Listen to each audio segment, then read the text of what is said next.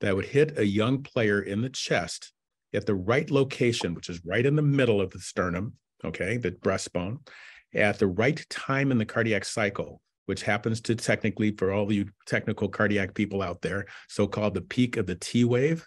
That is when the heart is recovering from its beat electrically. If you hit that vulnerable portion of the timing of the heartbeat, you could actually get set up an arrhythmia that could be fatal. And watching the replay, it was a direct hit that he was actually part of to stop the player and make the tackle. And it was a direct hit of a helmet right onto the middle of the chest.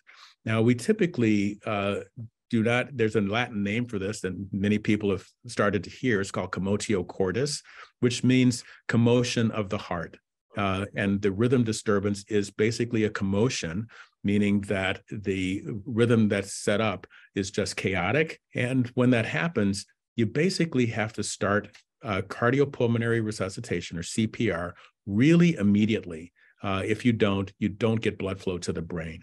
And fast forward from an NFL game to our community, we really struggle with the knowledge of CPR and the application of automated external defibrillators, so-called AEDs, in our communities. So I would say that this is a call for everyone to understand that chest contact can be dangerous, number one. And number two, we all need to know CPR. We all need to have CPR in our communities and know where our AEDs are to try to shock people. The good news is he did get some people to get some CPR going fairly quickly. If it's more than 3 minutes, it might be more difficult recovery, more prolonged recovery, less total recovery. On the other hand, he's young. And he's an incredibly fit, elite athlete. So if anyone has a chance to come through a difficult situation like this, it would be this young man.